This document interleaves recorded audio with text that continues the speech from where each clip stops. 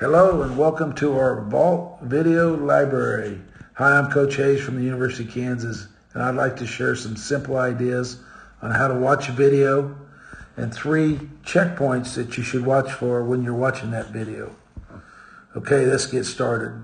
The first thing we do is we try to watch our videos in regular speed. This gives the athlete the chance to watch to see how fast they're moving that day. To watch their pole drop and their plant timing to see if it's on time or if it's late. It also gives the athlete a chance to see how powerful they are off the ground at takeoff. Okay, let's watch one. There you go.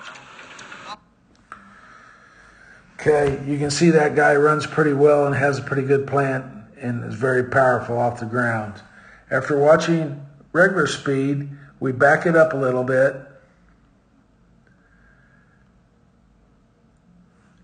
and we watch it slow motion. Slow motion gives the athlete a chance to feel the rhythm of the event, but slow enough to start to see what they're doing.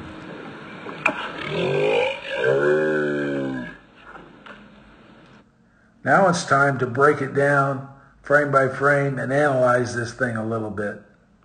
This is a good chance for me to identify the 3 checkpoints. Checkpoint number 1. Checkpoint number 1 is when the athlete on the step before their takeoff, on this vaulter, it's their right foot because it's a right-handed vaulter. It would be a left foot with a left-handed. But when it lands on his left foot, the pole, when all the weight's on the pole, should be somewhere around the eye or the forehead, the top of the pole, or his right hand. Okay, a lot of beginners will have the pole down here at the shoulder at that same spot. So they would be basically 8 to 10 inches low with their plant on the right foot support here. This guy's got a good early plant, does a very good job. Checkpoint number 2 is as the athlete comes all the way on top of his support leg or takeoff leg, his top arm is tall and as straight as it can be.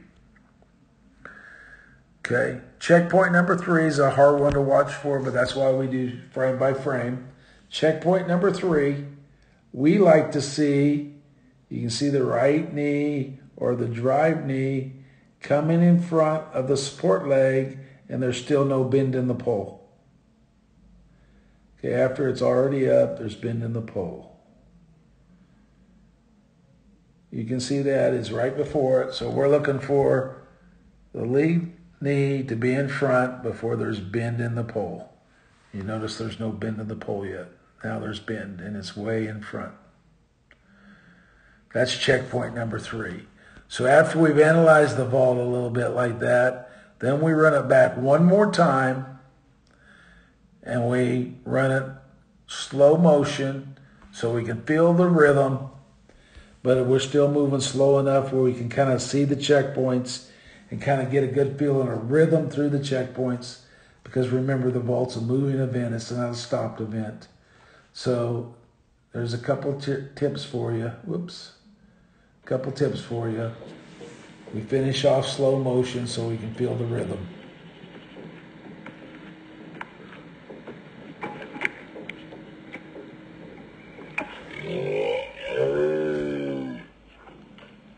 So in review, watching film, how do we do it?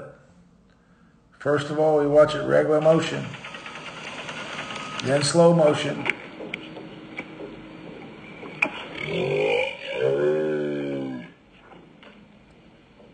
then frame by frame.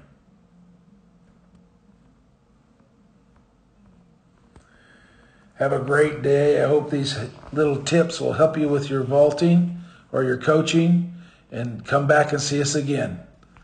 Talk to you later.